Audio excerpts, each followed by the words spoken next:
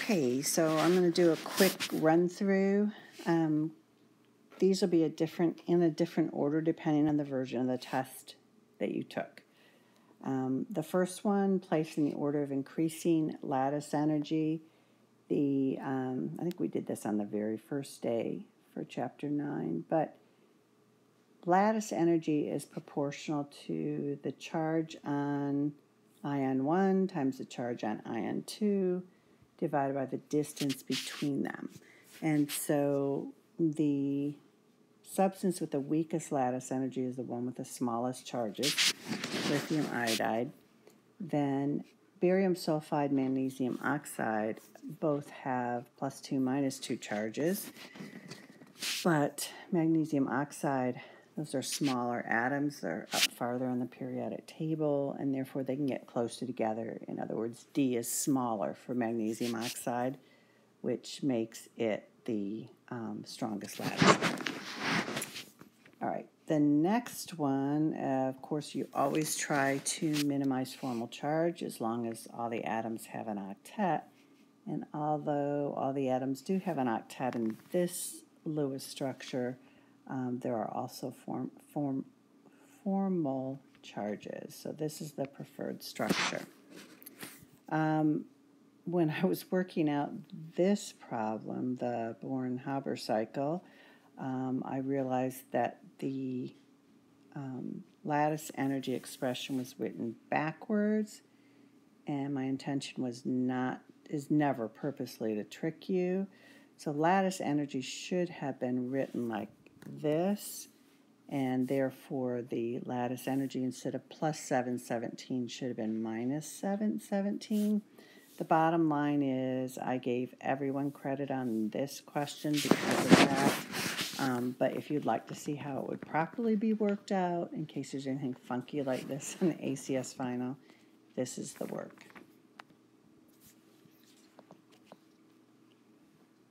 All right. So the correct answer to that was -437 kilojoules, but again, I gave everybody credit for that one. All right, which one of the following statements is false? And that would be A. Electrons are transferred. That is true for ionic bonds. They are only shared for covalent bonds. So A is not true for all bonds. Let's see, this one, if you go through the Lewis structure rules of counting electrons, distribute them like you're supposed to, you find that you get a structure like this. The electron geometry is tetrahedral because there are 4 domains, 1, 2, 3, 4. Molecular geometry is when you ignore the lone pairs, and so that then would be trigonal pyramidal. The next one, Vesper theory, says valence shell, electron pair repulsion, and that is valence shell. In other words, core electrons, I don't believe, have a significant effect on the geometry of a molecule. Best Lewis structure for the cation of nitrogen monoxide is this one. It's the only Lewis structure you can come up with where both atoms have an octet. I noticed that some of you drew, trying to remember what you did draw. Let's see. 2, 4, 6, 8. I think, yeah, some of you drew that. That's not acceptable because in this structure, nitrogen does not have an octet. It only has 6 around it. So you have to try to give everything an octet if you can. Okay, the next one, CS2 is just like CO2. So if you draw the Lewis structure, you notice that it is, in fact, linear.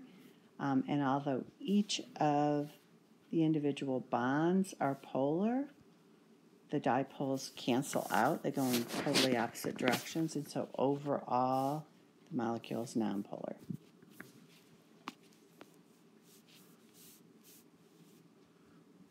All right.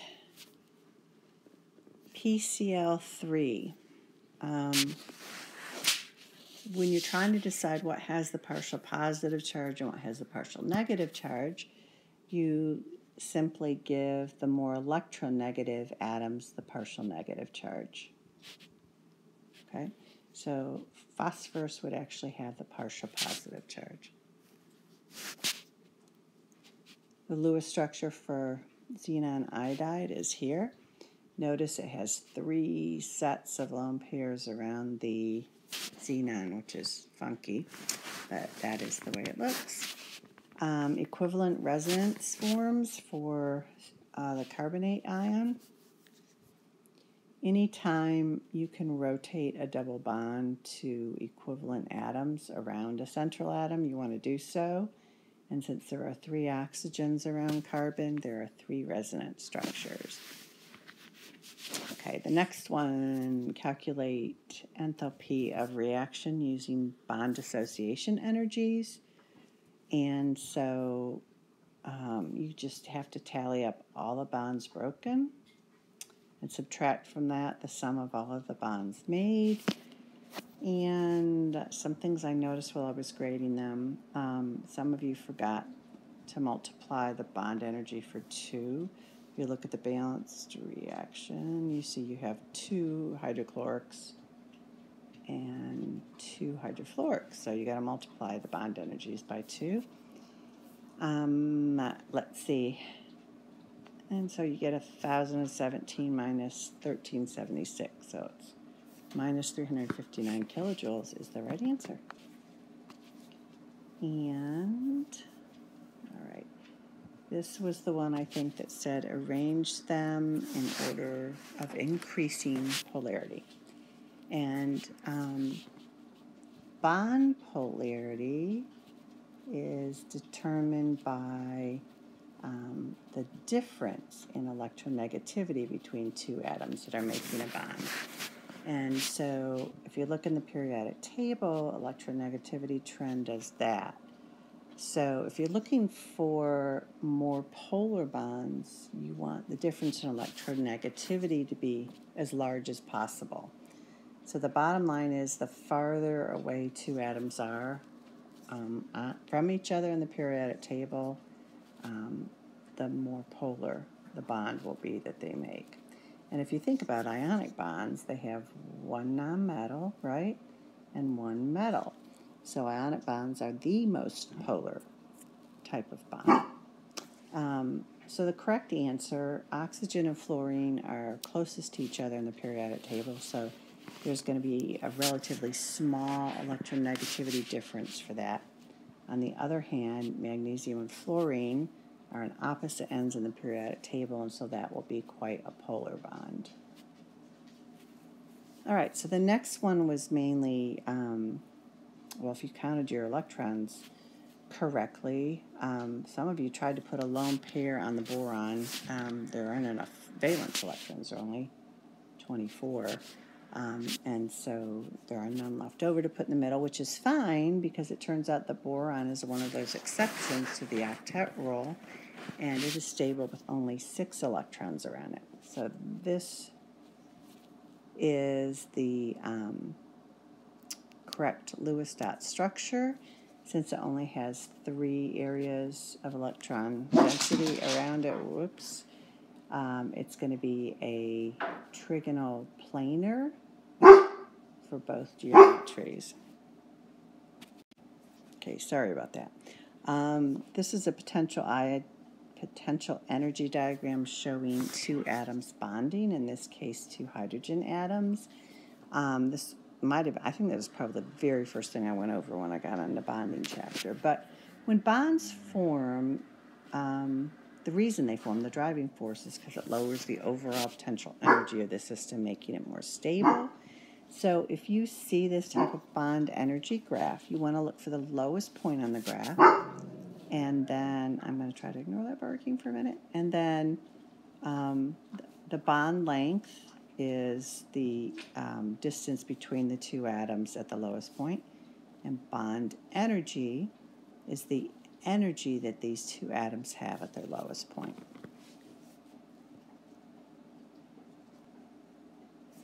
Alrighty, so here's free response. See if I can, well, the bonus spilled over to the next page. All right, so, and I must say I warned you repeatedly during lecture to be careful for this, so it was kind of hopeful that more people would get this one than actually did, but sodium oxide. Several of you put S for sodium. S is sulfur. Anyway, sodium is Na. It's a metal, and so this is an ionic compound. So that was the most important thing to realize, because ionic compounds do not share electrons. You don't draw a conventional Lewis structure or like molecular shape Lewis structures and stuff.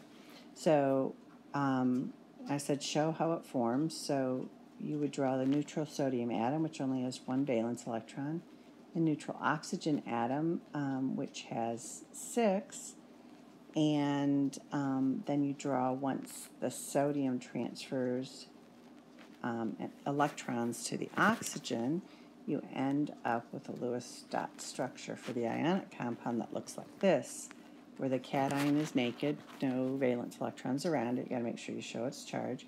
And the anion, the oxygen anion, like all anions, are shown with 8 valence electrons around them. The next free response is PF3 and PF5. PF3 has a lone pair on the phosphorus. PF5 is phosphorus has expanded its octet to hold 2, 4, 6, 8, 10 electrons. The shapes, the PF3 has 4 areas of electron density around it, so its electron geometry is tetrahedral. Molecular geometry, you ignore the lone pairs, and so the molecular geometry is trigonal pyramidal. I want to point out, some of you said trigonal planar. That's not true. So if it starts as tetrahedral and has one lone pair, it's always trigonal pyramidal. And PF5, since it has 5 areas of electron density around it, it is trigonal bipyramidal. And since there are no lone pairs on the central atom, the geometry shape is also trigonal bipyramidal. And that's true with any geometries. If you have no lone pairs in the central atom, that means wait a minute. So if you have no lone pairs on the central atom, that means the electron geometry equals the molecular geometry. They're one and the same. So it's only when you have lone pairs that they change. Okay, identify the polarity of each of them. Fluorine is more polar than phosphorus, and so the partial positive charge goes over phosphorus. This molecule as a whole is polar because it's not symmetric. I mean, you have a lone pair of electrons on the top, and then fluorine atoms making a tripod on the bottom, so it is not symmetric. PF5, on the other hand, that's a completely symmetric structure because you have fluorine straight up and straight down, and those dipoles cancel. And then you have 3 more fluorine, one going back into the page, one coming out at the page, and one going off to the side. And believe it or not, these 3 fluorines are identically equally spaced, and so they're also have dipoles that all cancel out with each other. So net, this molecule is completely symmetric, and therefore it is nonpolar. The hybridization, when you have 4 areas of electron density like PF3, you need 4 orbitals, one for each of the 4 areas. So you have an S and you have 3p for a total of 4 orbitals. The hybridization for PF5, it has 5 areas of electron density, so you need 5 orbitals. So 1s, and you have 3 p's for a total of 4, for 4, plus 1d for 5. All right, and that's the bonus. So I was really, the reason I gave this, I know some of you were upset because I didn't give you the sigma and pi, but the sigma and pi will show up in your ACS final. I've seen it. I actually thought this would be easier for most of you being able to do this. Plus, I hadn't really asked much about bond angles on the bulk test, so I wanted to see what you guys knew about that. So this is the correct identification of all of them. The end one is SP3, the next two are SP2, and the last two are SP. That's it.